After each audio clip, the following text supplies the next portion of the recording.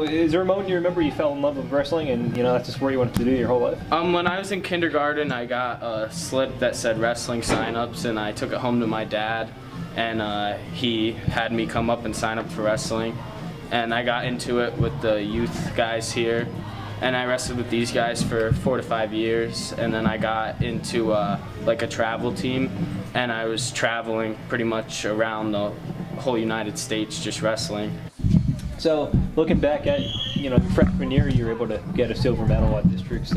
Were you impressed or surprised at all about how well you were able to do as a freshman? Walk me through that tournament and what's kind of going through your head.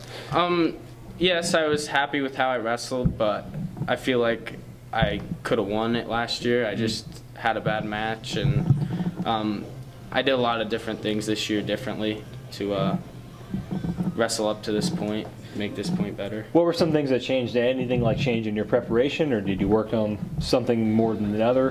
What went into the off-season work? Well, off-season I wrestled a lot of freestyle and Greco.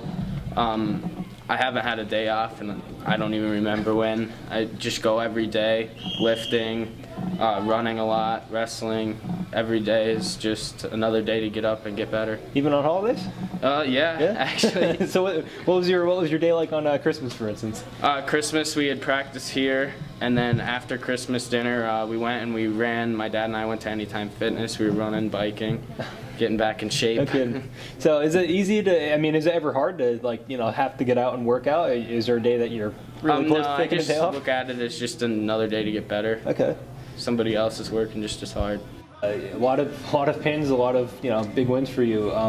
Did you ever pay attention to your record and realize that nobody's really beating you yet, and you do have an undefeated season going right now? Not really. A lot of times records don't really matter to me.